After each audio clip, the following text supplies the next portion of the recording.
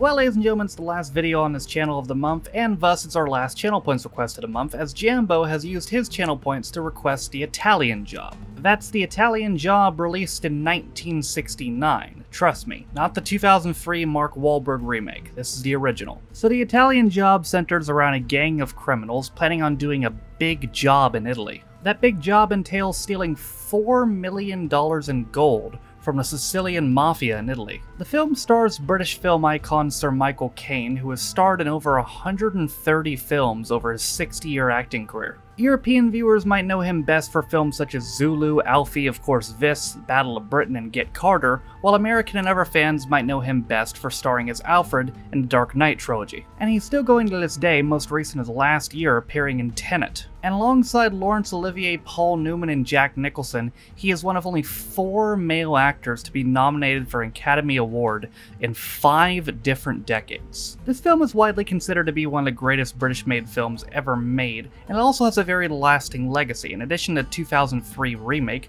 there's also a couple of video games made in the early 2000s produced by Rockstar. The Simpsons did an episode about it, MacGyver did an episode about it, and also it was heavily celebrated during the 2012 Summer London Olympics. Not to mention the film has one of the best and most discussed film cliffhangers ever. And since I just spoiled the fact that there's going to be a cliffhanger, I guess we gotta discuss how we're gonna get there. And we're gonna do that right now as we review The Italian Job, 1969. So the film begins with a man named Roger Beckerman taking a drive over the Swiss Alps. As he makes his way through a tunnel, however, he's brutally and surprisingly murdered by the Sicilian Mafia. Mafia boss Altabene has an impromptu funeral for him as his car is chucked over the Alps. We now meet up with Charlie Crooker, who's been released from prison after 2 years. And I don't think they exactly ever say what he was in prison for, but I'm gonna guess it was robbery. He's picked up from prison by his girlfriend Lorna, who stole the car they're riding in from a Pakistani ambassador. Charlie then goes about getting his life back in order as he gets some new suits, gets his old car back, checks into a hotel,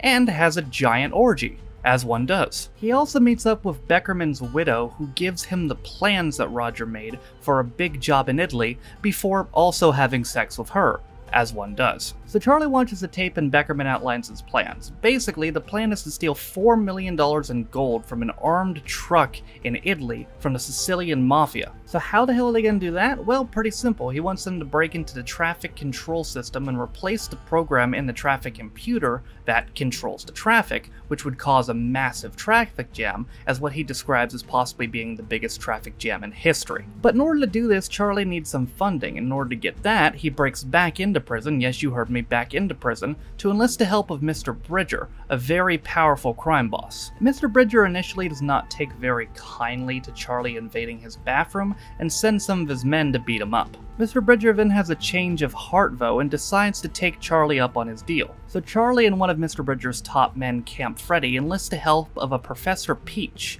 who's played actually by Benny Hill. Along with the professor, they form a big crew for the job and begin making preparations. However, after watching a tape that Charlie sent him about the job, Mr. Bridger realizes something off. That thing being that the Sicilian Mafia is well aware of their plans. Charlie is undeterred by this though and forges ahead with the job anyway. However, as they begin to make their way through the Alps, the Mafia and Altabene are there waiting for them, right in the same place where they killed Roger Beckerman. And much like what they did Beckerman, Altabene has their cars destroyed and thrown over the Alps. Before he gives the order to kill them, however, Charlie gets him to back off by claiming that Mr. Bridger will make life hell for all Italians living within the United Kingdom. Despite having no cars, they continue to go through with the plan, and Charlie throws a bike onto an electrical plant, causing a blackout. And while the power's out and everyone's distracted, Professor Peach and a couple others break into the traffic control system and switch out the data storage reels. The next day, Charlie decides to alter the plan slightly and send Lorena to Geneva, where she'll be safer. Simultaneously, Professor Peach also gets arrested for molesting a large Italian woman on a tram. So Charlie then sends a fellow gang member named Brickenshaw, who's disguised as a football fan tourist, out into the city to jam the closed-circuit monitors that are used to monitor traffic. The convoy with the gold starts going for the city as the massive traffic jam begins forming, causing Altabene to lose sight of it. After taking some back roads, the boys converge on the convoy where they smoke bomb it,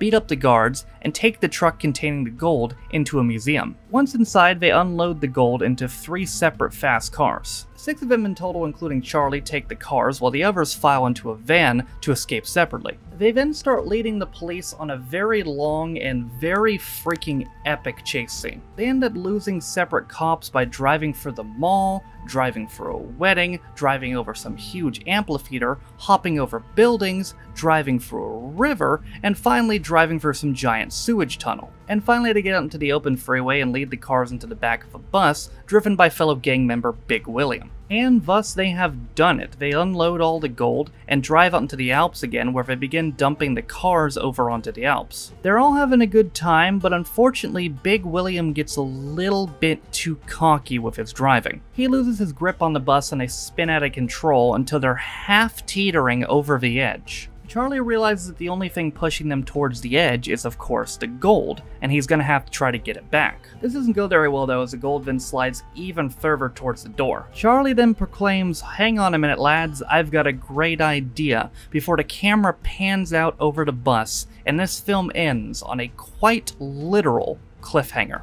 So from a personal standpoint, I'm kind of iffy on cliffhangers sometimes, especially cliffhangers that don't lead to anything like a sequel film. But to be honest, for this film, I feel like the way it ended was probably the best way for it to end. Considering the comedic nature of the film and just the feeling that anything could go wrong and probably would go wrong throughout the whole thing, honestly, leaving it up to the audience's interpretation on what actually did happen, I think is just the perfect ending. Really, it's up to you.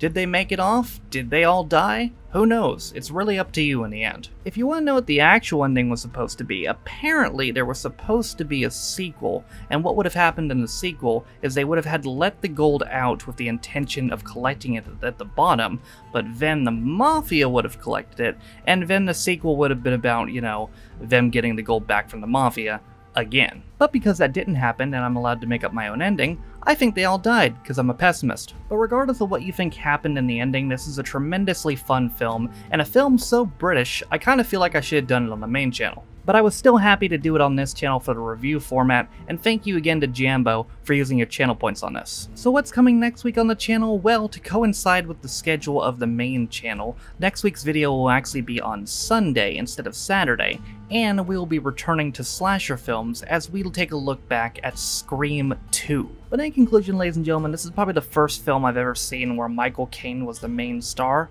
and honestly, I don't think it'll be the last, because he was absolutely tremendous in this. He deserves all the credit in the world, and overall, just a fantastic film. But that, ladies and gentlemen, is going to do it for me today, my review of The Italian Job 1969. I hope you guys enjoyed it. Thank you guys for watching. If you want to follow any of my social media links, they are all in the description down below. Also in the description down below are the names of all my patrons. Thank you guys for supporting me in both my channels. With all that being said though, my name is Noah Tath. This has been my review of The Italian Job 1969, and I'll see you guys next time. Bye.